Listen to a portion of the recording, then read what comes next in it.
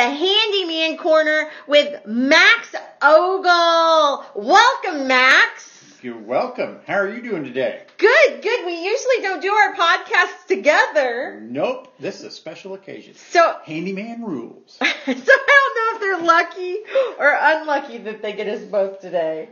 I'd probably say lucky. Yes, I remember I used to have so much trouble with the garbage disposal. Well, that's because you put the wrong stuff down the garbage disposal. Yeah, so 35 years of my life, I'd never had a garbage disposal. It will not grind up socks. No, I didn't put socks in it. But I remember one day you were working at Harley Davidson, and I decided to clean out the refrigerator. Mm-hmm. And there was this big bowl of spaghetti in it. No. And so I decided to put the big bowl of spaghetti down the garbage disposal. I had a spoon and I was just cramming it down there, and I was running water. All at the same time. All at the same time. And then all of a sudden it just stopped. Yeah. And I was gonna make dinner before you got home, and so I had to call him at Harley and be like, Max, we've got a problem. And what happened? Do you remember? I think I had to clean it out. Remind me what I had to do. Yep. She had to clean out the garbage disposal because she put too much stuff in it. Nope. Start a little bit at a time. You don't need to dump the whole bowl in there all of a sudden. Yeah, so I never put spaghetti down the garbage disposal ever again. A big thing I've seen a lot with garbage disposals just getting clogged up, still working, but lettuce. Do not put lettuce down your garbage disposal because it floats. It will clog up your drain. Really? I didn't know that. Yes. Wow. So fixing a garbage disposal is usually relatively simple. If you're not equipped with the right knowledge, you can always call somebody like Max to walk you through it. But a lot of people are scared with dealing with these garbage disposal problems. So don't freak out. You can always call a pro. Yeah. People have seen too many movies. So you stick your hand in the garbage disposal and you come back out like that. It's usually not the case. You just need to be able to shut it off. Yeah, like you want it turned off before you put your hand in. Oh, right? Yeah. If it's stuck, don't stick your hand in there and see why. No, don't do that. Yeah, That's how people lose a finger. Yeah, there's usually a switch on the wall which you can shut off. If you want to be even more safety oriented, you can shut off the breaker for it. Another problem that we have in the Ogle house sometimes is noise problems. Our kids will put things in the garbage disposal that don't need to be in the garbage disposal. So, what's some things that you've seen that produce noises in a garbage disposal, Max? Well, garbage disposals are not trash compactors. So, plastic knives, plastic forks, metal knives, metal forks, metal spoons, earrings. I lost my ring one time. What else have I dug out? Quarters. Don't understand that one. Just a little bit of everything. Wooden spoons. They'll grind it up eventually, but it takes quite a while. Wow. Bones? Bones, yeah. Of chicken bones, no, not like people bones. No. It'll grind them up eventually, bones, but you just don't want to put them in there because it'll tear your garbage disposal up. Yeah. So if there is noises present, there's usually a reason for it. Yeah. If you dump something, or if you turn your garbage disposal on, it's nice and quiet, and you can hear it running, then it's nice and smooth. There's nothing in it. But if you turn it on and it sounds like you're trying to grind up a dead body in your garbage disposal, there's probably something wrong there. Anything you put in your garbage disposal should be ground up really quickly, unless you're dumping a bunch of it in there at one time. But if you got something sitting in there grinding, you probably need to stop, take that out. Lemon rinds. Christy Ogle. Sorry about I like to put lemons in it. Yeah. It makes them smell good. Well, sure it does, but it'll eventually tear up your garbage disposal. Now, if you do have to fix it, what's some good tips to fix a garbage disposal? If you were walking a woman like me through fixing a garbage disposal that is not handy, what would you say, Max? Okay. So one of the first things you want to find out is, what is it doing? When you flip the switch on the wall, what does it do? Nothing. Absolutely nothing. Does it hum? Does it start to turn and then stop? So you need to figure out what the problem is. Each one of them is an individual problem. Okay? So if you flip the switch on the wall and it does absolutely nothing, it doesn't hum or anything like that, turn the switch back off. On the bottom of the garbage disposal is actually a reset button. What? There's a reset button? Yeah, it's red. All you have to do is, a lot of people like to see it. They don't like to stick their hand underneath the garbage disposal for some reason. And it's just a button you push up on, and it should click, and it's a reset button for your garbage disposal. Flip the switch on the wall, and it should come on. Okay. Another one is if your garbage disposal, if you turn the switch on and it hums, and then it stops, then that means it's stuck. There's something in there. There's several different ways you can do that, whether you turn the switch off, look down in it with a flashlight, don't stick your hand in it. Okay? Maybe you can see something down in there, and if you're secure enough with that switch on the wall being your safety net, then clean it out of there. Clean it out of there with a pair of pliers. Pair of needle nose you can reach down in there and pull stuff out with. But there also is an Allen screw on the bottom of it. If it does get stuck, then they make an Allen wrench to go in that you can actually turn it by hand and grind that stuff out of there if it's something small. So after you get it up and going, and it's working again and it starts normally, you don't have to buy a new garbage disposal. No. I mean, they usually run around $100. They're fairly inexpensive, but garbage disposals chew up garbage. So if they're dirty, they're kind of meant to be. You just want to rinse it out, have water running in it while you're using it and stuff like that. So it helps the food rinse out and go down the drain.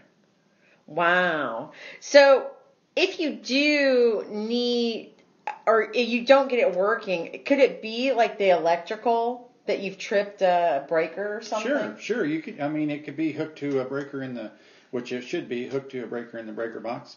The little switch on the bottom of it may not have been enough. It may have flipped a breaker in your breaker box.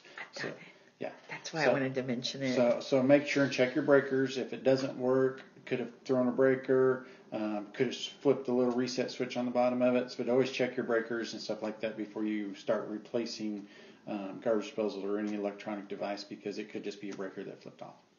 So it could be just something as simple as that. You need to reset your breaker or you need to clean it out. Now, when I did that spaghetti, though, I'm thinking I had to take the bottom off or something to clean it off. No, ma'am. No, I didn't. Okay.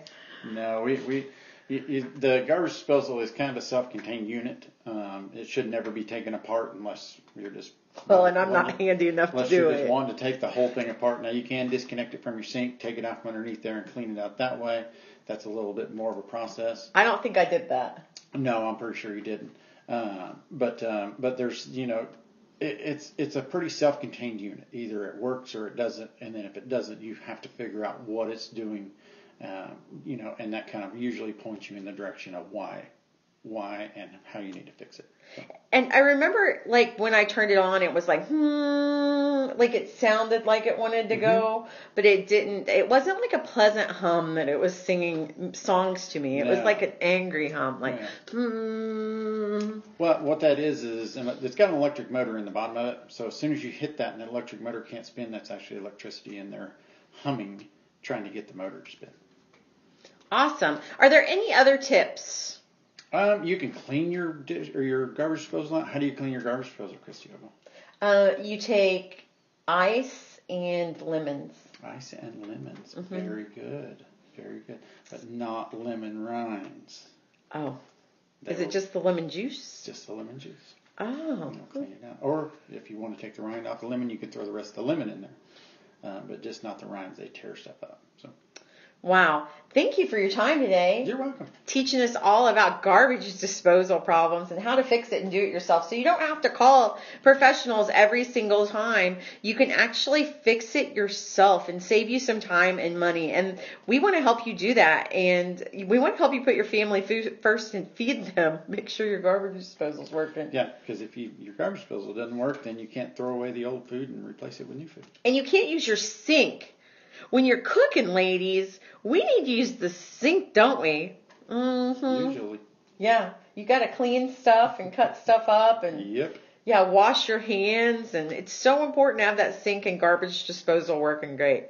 You guys, thank you for joining us for your garbage disposal problems and doing it yourself. What kind of garbage disposal do you purchase? A Badger 100 would be perfect. They run anywhere from $100 up to $199 or Is replacing the garbage disposal.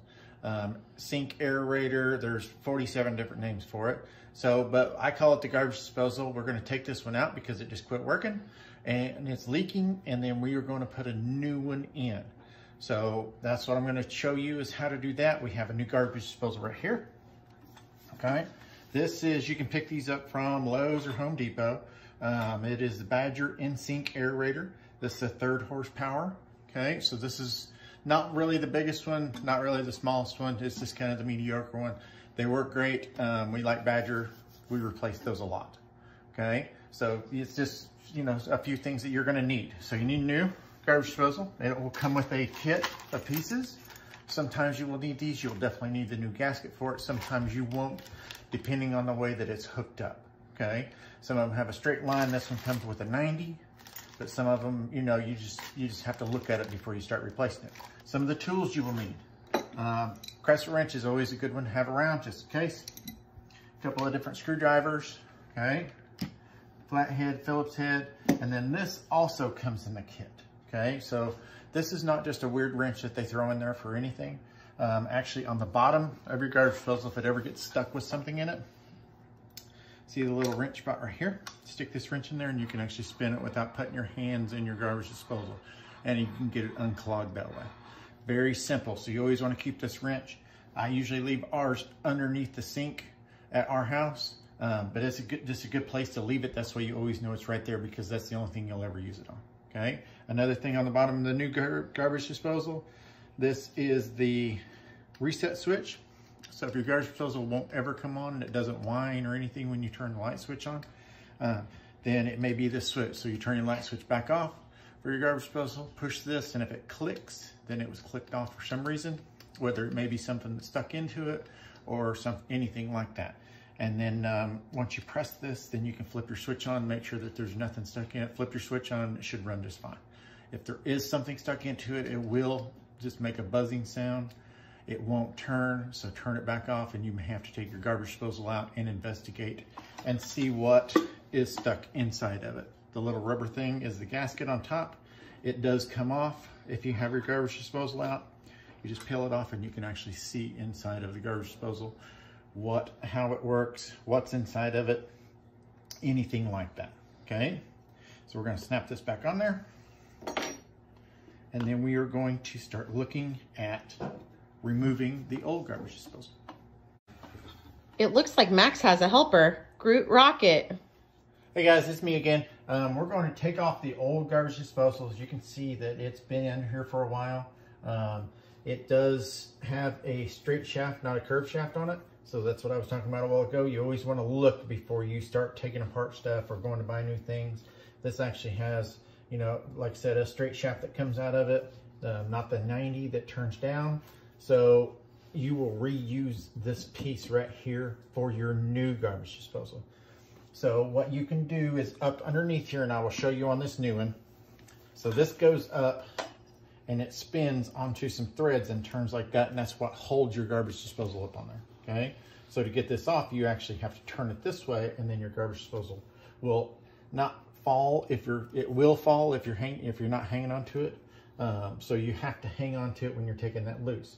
So you want to go ahead and remove this line, which I'm going to go ahead and do now. Okay, this is the drain line for your garbage disposal. So that's the reason you see all the towels underneath here.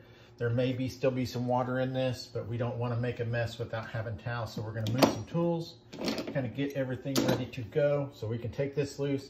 And it is just a fitting that from this pipe to this one, okay? And then up here you will see a dishwasher drain, okay? So I took this loose a while ago. So you just twist it and it comes off there too.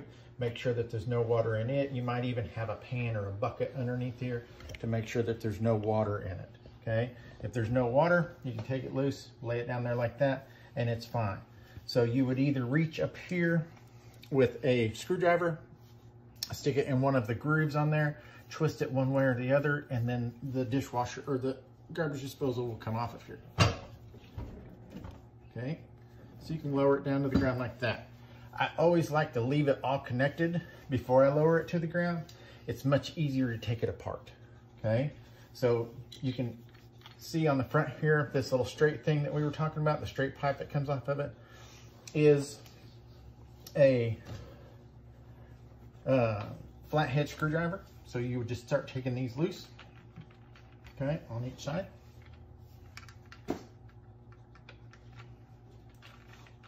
Now there is a gasket. This is where the water comes out, and the ground up food or whatever you put down your garbage disposal will come out of this hole and into the drain. So there probably is some water or something behind this. So save these screws that you're taking out of here, because you can reuse them.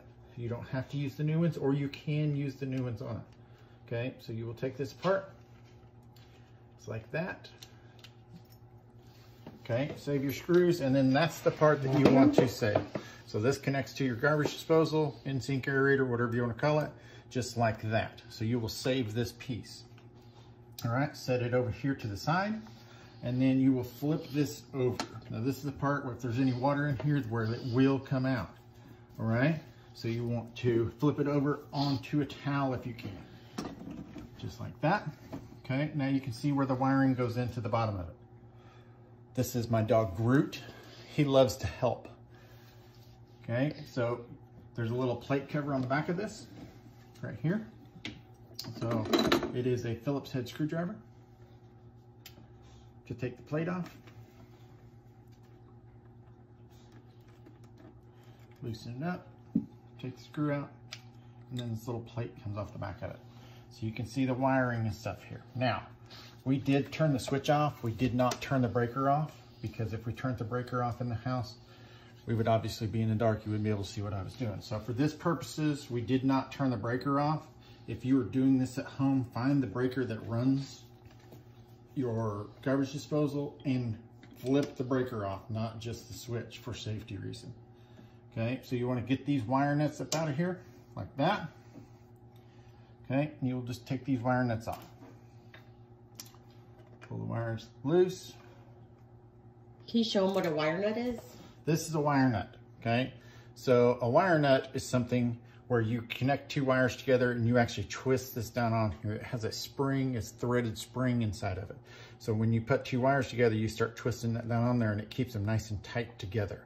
So that the more you twist it, the tighter it gets. It's just like screwing a nut on a bolt. Y'all seen me when we took this down. We waited until it was down out of there to take this piece off of here, and I'm gonna wipe this off on a towel here real quick, kind of clean it up. Okay, so we can see what's going on. But to put this back in here, we're gonna actually install this first into the pipe like that and slide it all the way in there so it's out of the way. Now, whenever we get ready to connect that to this, we can slide it out to meet it, okay?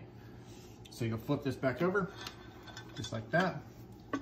Hold your hand underneath of it. Now this is the tricky part. So you gotta hold your hand underneath of it, push up on it, and then twist this part at the same time. All right, so we're gonna try to put this up here. This is usually the tricky part of the whole thing, if you're not laying down underneath your sink, okay? Stick your head underneath here, push up on it, like that, and you will try to get this started at the same time. Sometimes you can, sometimes you can't. It may take a time or two to get everything started at the same time. It may be easier to go under here and lay down and push up on it and twist at the same time. But that's what it will end up looking like once it's back up there. I'm going to lay down and push up on this to make sure it's up on there right. So if you guys excuse me for half a second, I'll be right back. It happens whenever you're doing this at home. You have a dog that just won't leave you alone, and you're always trying to help. So he just kind of wears you out a little bit. Sometimes you got to give him a little love and then be like, get away from me, Groot. Okay, folks. So we laid down underneath there, pushed that up, and got it started on the 3 different points that are on here. Okay, so an easy way to turn this and tighten it down is just with the screwdriver. Okay, they make the little eyelets on here up underneath here, so you can actually stick a screwdriver in like that, and then you can turn it just like that. Now don't worry if the whole thing spins. You want to get it as tight as possible, so where it stops, boom. So see, it just stopped right there. So now you can take your hands on the bottom of the garbage disposal and spin it back to where you want it at. Okay, it's got a little rubber gasket up here, remember we looked at earlier, that has a little bit of oil on it to keep it sealed, and you can spin it back to where you want it to go.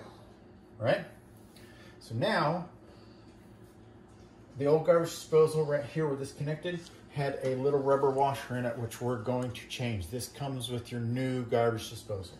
Okay, so then this just fits right here, just like that, just nice and flat. And then when you connect your new to it, this part actually seals up against this. Okay, and you put your screws back in it, and then it's all connected again. Okay, so you'll slide this over and see how it points down a little bit. It's off. Just grab this and bow it up just a little bit. Don't put this nut on here yet.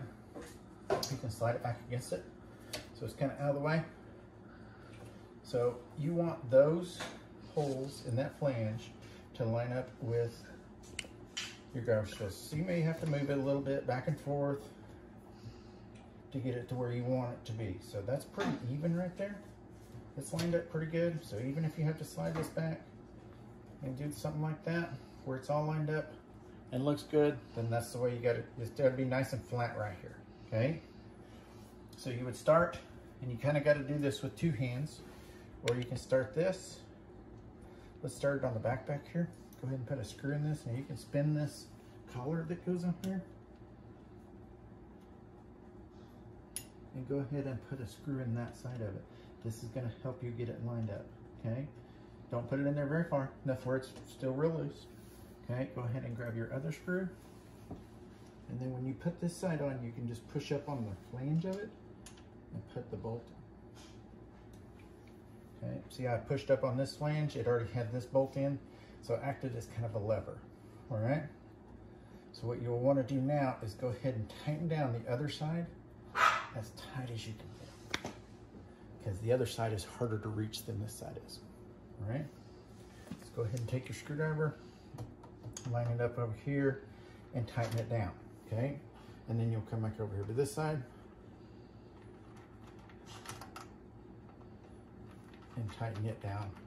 And you will virtually have no gap in this whenever you tighten it down all the way. So right there, it started to get kind of hard, and you will tighten it down all of the way, just like that. Okay, now don't forget to hook your dishwasher drain hose back up. So slide this above everything else, let it hang out right there for a minute. Come back over here and grab it, and then slide it back on the top part of it right there. Slide it all the way on there. Okay, and then you will tighten that back down with a screwdriver. Okay guys, we got all this hooked back up, and then we are going to hook up the dishwasher drain back to the garbage disposal again. Now, this is one thing that you need to check before you hook this back up. Most dishwashers come with a little plug right here. Okay, so this little plug, if you can stick your finger in there and it doesn't go all the way in, then that plug is still in there. So you need to knock that out for your garbage, for your dishwasher to work correctly. If you don't knock that out, then your dishwasher is not going to drain, and you're going to be calling back whoever put this in for you and being like, hey, my dishwasher doesn't drain, there's something wrong. 99% of the time, it's going to be this little plug that's right here, because you can use these with or without a dishwasher, okay? Or your dishwasher may have the drain down here. So until you find out what's going on, where your dishwasher hooks up at, don't knock this out, okay? So now you can just take a screwdriver and a hammer and knock that little plug out, and you may have to reach down inside of here with a pair of pliers or something once you're done, and reach and grab that little plastic piece that's in there and pull it out, okay? And that's how you install a garbage disposal. Make sure all your connections are tight before you start running water through it or anything. But when you do run water through it, you always want to make sure, leave your towel down here, put your pan down here. That's the way you can tell if anything's leaking or not. But you'll want to, when you got water running, go through it and run your finger across the bottom of everywhere that you connected stuff at, and make sure there's no water dripping. And that is it.